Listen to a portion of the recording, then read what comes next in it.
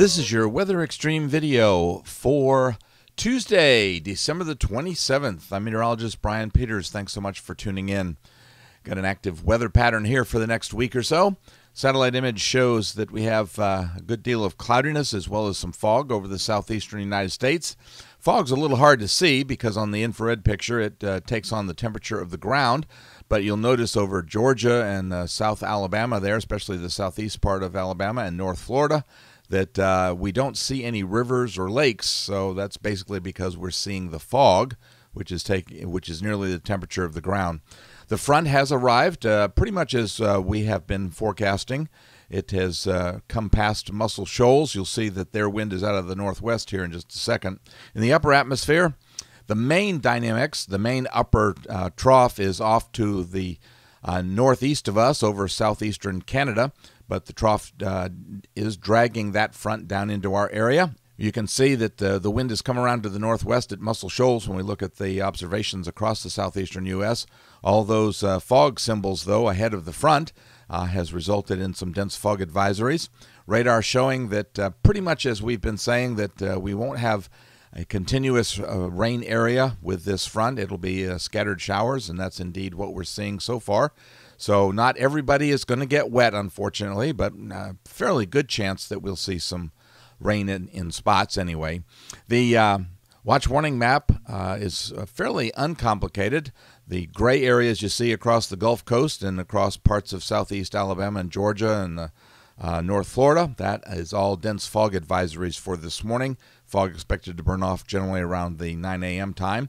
And then the purples and pinks that you see in the northern Rockies, those are all winter weather advisories and warnings.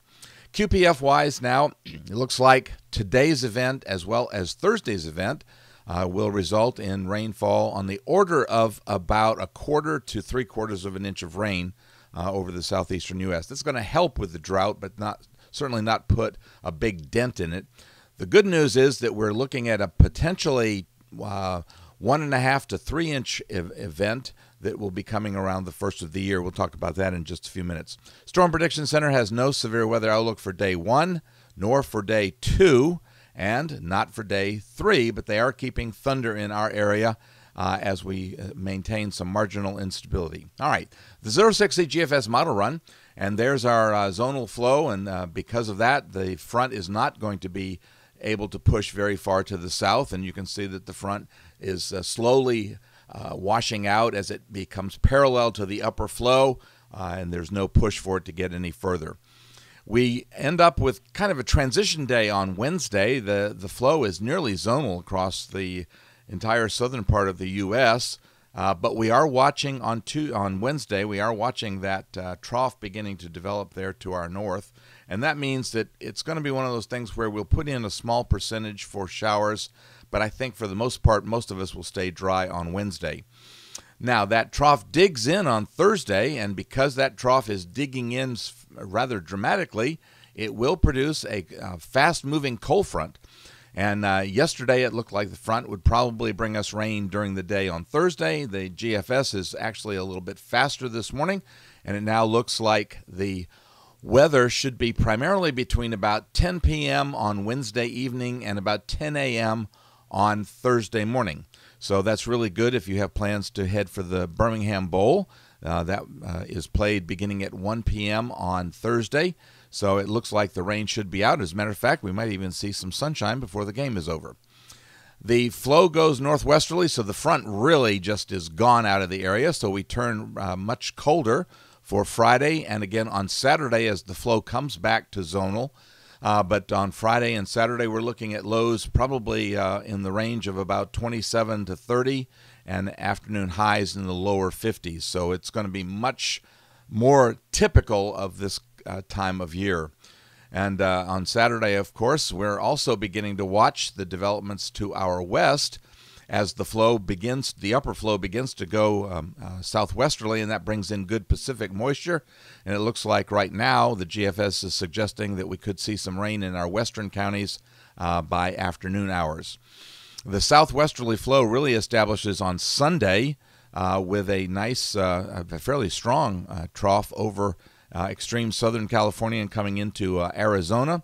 and that is going to be responsible for rain back there, as well as producing rain out over the southeastern U.S. and along the Gulf Coast. So it looks like we could have, for the first day of January and into the second day of January, we could have a good off and on rain situation. We can see that trough comes out on Monday, the 2nd of January, so that does look like a big rain day with good soaking rain. And again, the rain in this event could be on the order of 1.5 to 3 inches, and that certainly would be nice. As we go out into voodoo country, that strong trough system moves into the Great Lakes, and so that drags the front through our area by Tuesday. And that, again, we're verging on voodoo country out here with a pretty substantial storm system at the surface over the Great Lakes. Now, extending out into voodoo country, and we see that on the 5th of January, we have a bit of a trough coming into the mid-Mississippi River Valley. We see that continues again on the 7th as we have another trough coming across the mid-Mississippi River Valley. And yet, towards the end of the period, around 348 hours, we see another one approaching the Dakotas. So it looks like the flow remains pretty fast. But one of the screaming messages in all of this is that there's no real amplitude to any of these troughs. And so we're going to stay relatively mild as we head for the first 10 days of 2017. Well, that'll do it for the Weather Xtreme video this morning. Expect to have the next one posted by 7 to 7:30 on Wednesday morning. In the meantime, certainly hope that your location gets some rain today. Again, being scattered showers, it's not everybody gets wet. I'm meteorologist Brian Peters. Have a great day and Godspeed.